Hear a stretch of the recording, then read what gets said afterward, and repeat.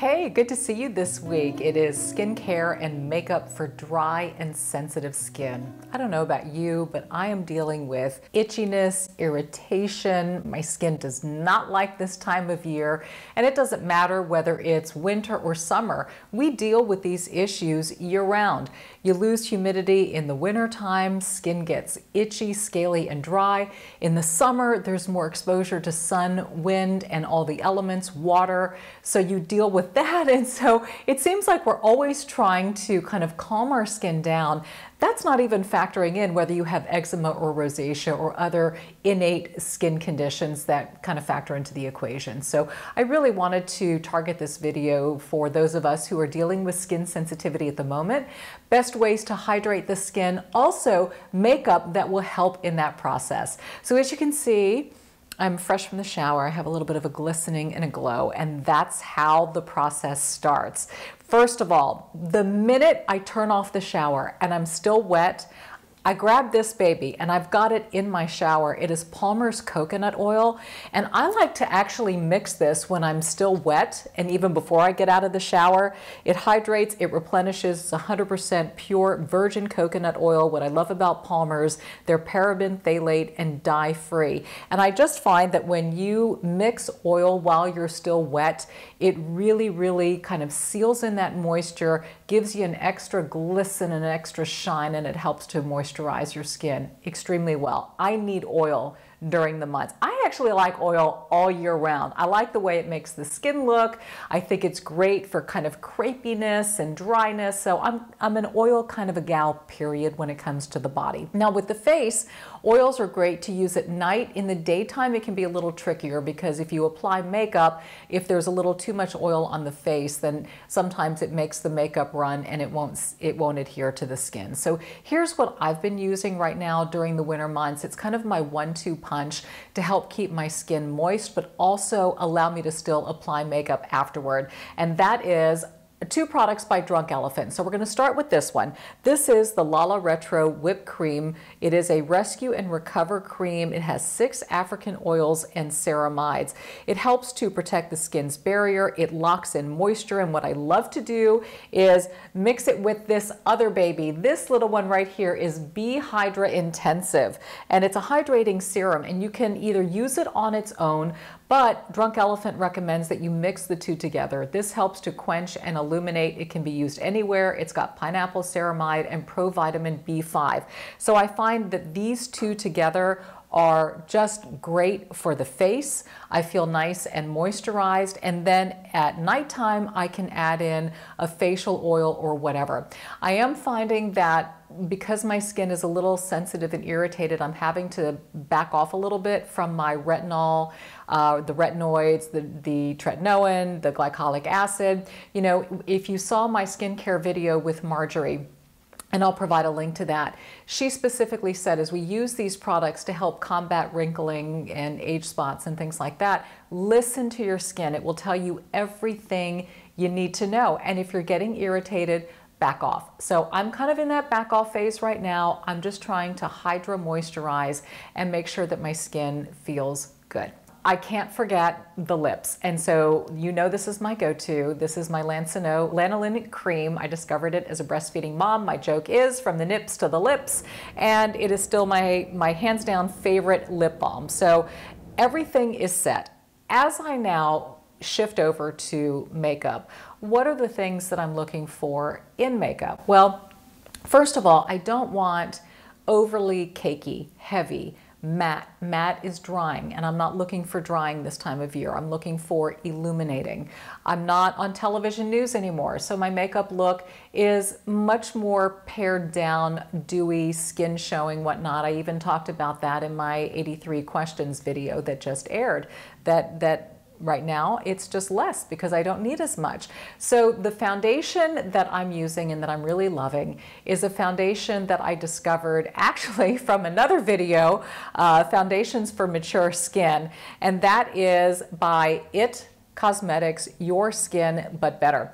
And so if you saw that video, you noticed that I love this one the most, but I chose a color that was a shade too light. So I went back to Ulta and I found a shade that's a little bit darker. And so here's the dealio. You know that I match my foundation to my chest. Well, I like to self-tan, and so after self-tanning, I'm my darkest. As the self-tan fades, I get lighter. So I can either use the dark one by itself or the light one by itself, or in this particular case, they can marry and blend, and that's exactly what I'm going to do. Every product, by the way, and links will be in the description portion below, so it's very easy for you to find. So the two colors that I'm going to blend would be Tan Cool 40, and this is Medium Neutral number 33. And between the two of these, I get just the right shade that I'm looking for. So I'm going to apply with a beauty blender, and I literally do just a pump of one and a pump of the other. I'm not using a primer or anything, just going straight onto my moisturized skin and just blend away. See, and it's so funny, splitting the difference actually gave me just the right foundation color. So sometimes you have to do that. I've talked about that before. It's good to get, you know, two colors. If you find a foundation that you absolutely love, get a lighter, get a darker shade. That way, depending as your skin tone changes, whether it's from being in the sun or from self-tanning, you can customize and create your own perfect shade for you. So in that case, in this case, that's what's happening here. My face and neck are the lightest, and I want to make sure everything matches the chest. A little extra padding in areas of redness and sensitivity, and I can also hit those with the concealer, which I will. You can even use the Lanolin cream and dab it underneath your nose as well if you're dealing with super dryness and peeling in that area. For brows, it's NYX Lift and Snatch Brow Tint Pen. I've been using this one for a while, and I just really like it because it gives me the most natural looking brow. And it's a very fine-tipped pen, so it gives you the opportunity to create these nice hair-like strokes. You can sort of fill in areas that are sparse. There's just something really cool about this little pen they've created. And so far it's been my go-to. And by the way, how do you beat the price point, right? This shade is also a little bit lighter than the espresso that I had been using previously, only because the makeup look is going to be lighter. So I'm trying to get a color that's a little more natural and is more of an ashy that kind of matches the natural growth that we have going on here. Sarone, hello, it's time. About roots. So now we're ready for eyeshadow, and what I'm really enjoying these days are the eyeshadow sticks. These are by Mercier. We've got Cobblestone, Plum, and Intense Moonlight. They're super easy to apply, and I just blend them with a regular eyeshadow brush, but they're creamy in nature, not a powder, and so they're kind of going on with this creamy vibe here. And, well, let me hold down the eyelashes. And so this is Cobblestone. It's kind of like a khaki green color, and I'm putting it right in the crease area. And then I'm just going to take a blending brush and really just sort of smudge it out to give some depth. Sweep it down a little bit over the lid and up and out. These were the colors that I wore in the 83 questions video. Same thing, same makeup look. I'll brush those babies back in place, but you see it gave it some nice depth. And what's great is that even though it's a stick, it just blends so easily. You can use your fingers if you want. You know, if you're going for a less precise look, you can just kind of smudge it with your fingers. I just prefer the brush. Keeps it off my hands. And I feel it's just a little more accurate for me. But total personal preference. The darkest one is Plum. That's going just on the outer corner. Kind of like for an outer wing.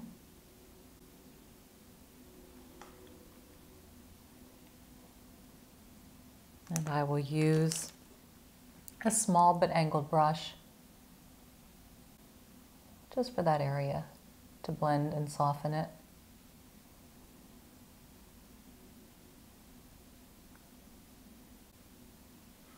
Okay, last but not least, that Intense Moonlight's a real pretty sparkly, kind of a light gold. So I really use it more for just the inner corner, just for a pop. The other two colors are more of a matte shade. This is Iridescence.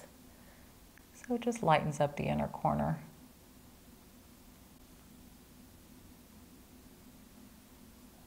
For luminosity.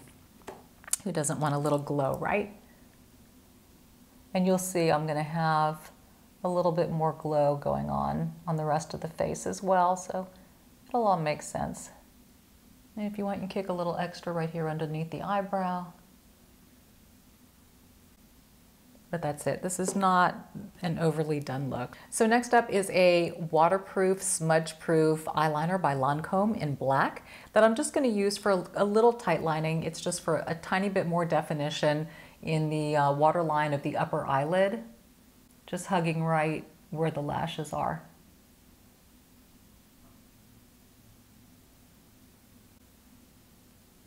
And then the final step will be taking care of your eyelashes. For a lot of you, it might mean putting on mascara at this point.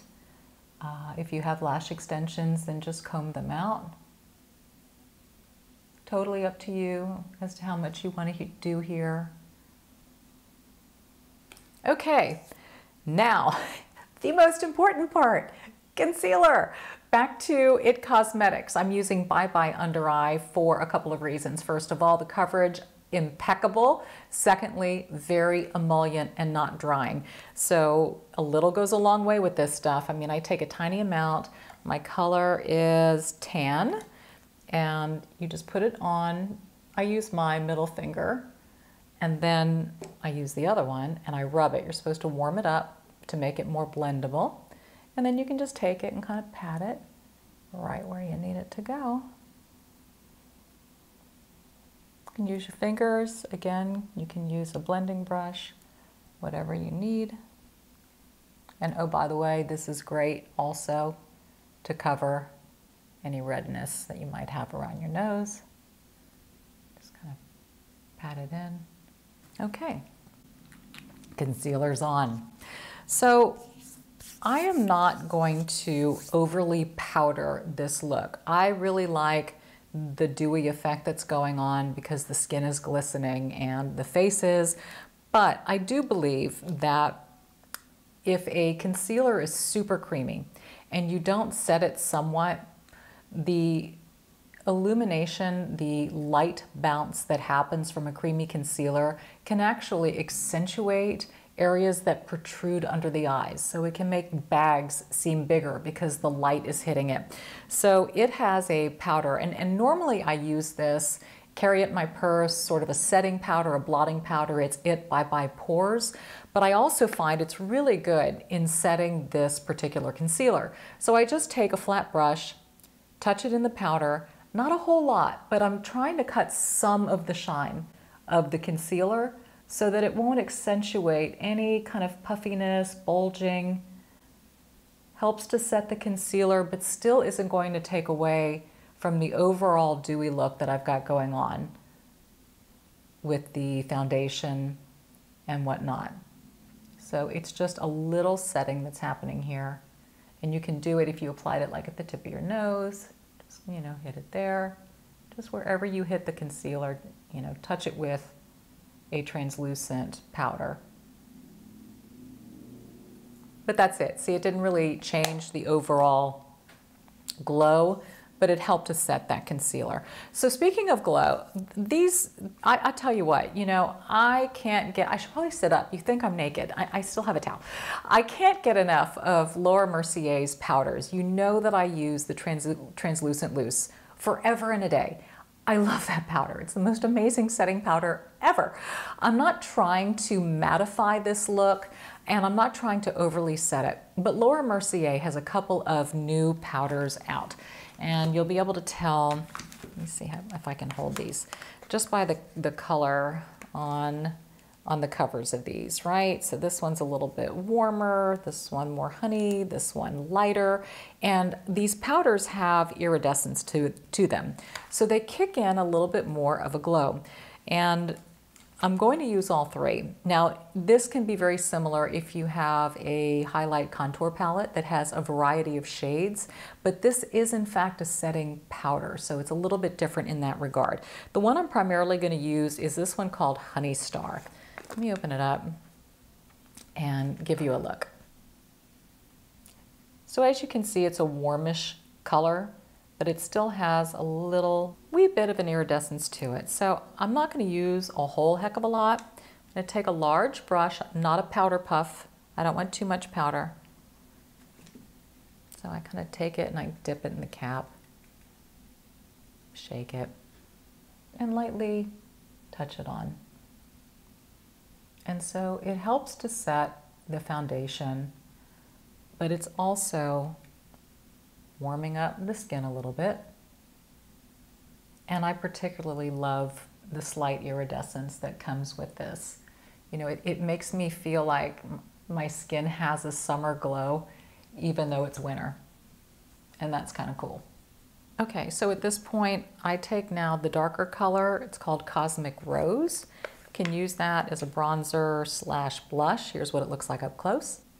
See, it's kind of a warmer reddish tone. Just a dab will do ya. So the smaller side brush, and just a little hit right up here where the sun would get me. Again, I'm using it like a bronzer. Not a lot. You can use it for contouring, same thing. And then the highlight color, the Celestial Light, is actually lighter than it looks. Looks like so, but it really has more of this gold iridescence to it. And so I just use this as a pure highlight. Areas like the tip of the nose, right here by the eye, cheekbone. You can use it right under your brow. You can use it right over your brow, wherever you want a little highlight. Chin. Anyway, just really neat concept powders. I wanted to bring them to your attention. If you're looking for something that offers that sort of natural glowy look but is still a setting powder, these are wonderful additions to what Laura Mercier has brought to the equation so far. So we're practically done, and before I let the hair out, and by the way, you've probably noticed that I have my hair twisted and flipped to the other side, as I showed you in my hair tutorial from the other week on how to get volume up front. This way my hair is setting in the other direction, so when I let it go, it'll give me the volume that I want. We will carry on now to lips, and my favorite pencil is still Nude Truffle by NYX. Super inexpensive, and to me it's just a great nude. The lip color that I'll wear is going to be more of a sort of iridescence mauve color that I wore in the 83 questions video that you inquired about as well.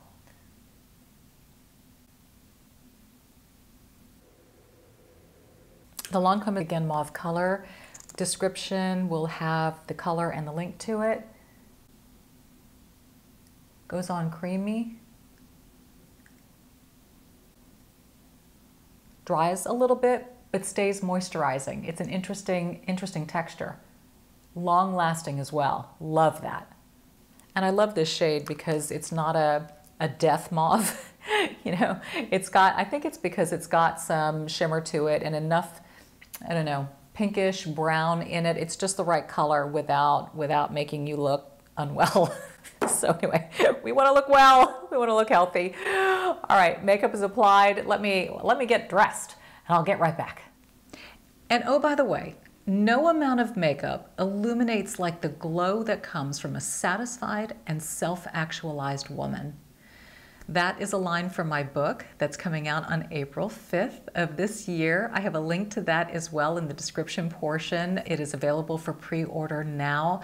For those of you who've already pre-ordered, thank you so much for being with me. There are amazing things and exciting announcements to come regarding the book, but this completes the overall skincare and makeup look for dry and sensitive skin. I really hope you found it helpful. Comments and ideas, please list below in the comment section for future videos. I am quite aware of the fact that we are at the beginning of a new year, so I know sort of where your headspace is. I'm making sure that a lot of videos that are coming out are really tailored toward creating the best you. And I know that it is all encompassing. It is beauty, lifestyle, wellness, everything. So you can be sure that all of that will be included in videos coming up really, really soon. If you have not become a part of this community yet and subscribed, please click the subscribe button, enable all the notifications so that you'll know when a video comes out every Thursday, 1 p.m. Central Standard Time. Also, social media is a great way for us to stay connected and communicate with each other during the week. And if you like the video, of course, give it a thumbs up. So go out with your dewy, healthy, glowy skin. Be bold and be blessed this week, and I look forward to seeing you next Thursday. Bye.